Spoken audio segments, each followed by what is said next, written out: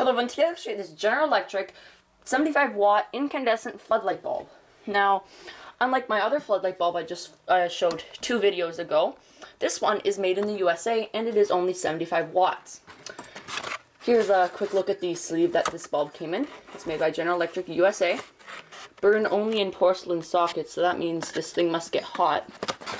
Here's a picture of the reflector lamp on the side, and it's repeated, of course, on all 4 sides. Now, something different about this bulb is it has a ring on the bottom. Here it says General Electric Company, Cleveland, Ohio. I guess where this bulb was made in. So let's pull this off.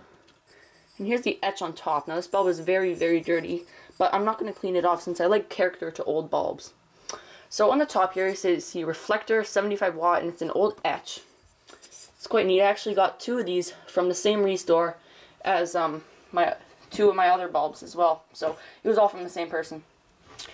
Anyway, something I actually found unique is when I took one out of the package, I found this shipment label. Now, it's very nice. I even got it laminated to keep up on my board where I keep some streetlight ads or some stuff out of old streetlights, just like papers. So on here you can see a model number. I don't know what that is. I think that's another model number. See, 75R30/FL 24 pack. So the person that bought this must have got 24 of these things. You have a barcode on the bottom, 75 watts, flood, and 120 volts. Quantity lamps, 24. And it has the General Electric logo on it.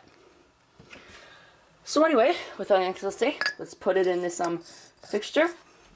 Turn this light off and turn this on. Here we go. So I would almost compare this to the 100 watt bulb. It's very similar in brightness. You can see down here, it is not a very warm white, but it's providing a lot of light. If I just shine it at these boxes here, you can see maybe it's slightly darker than the 100 watt one, but otherwise it lights up the area pretty nicely.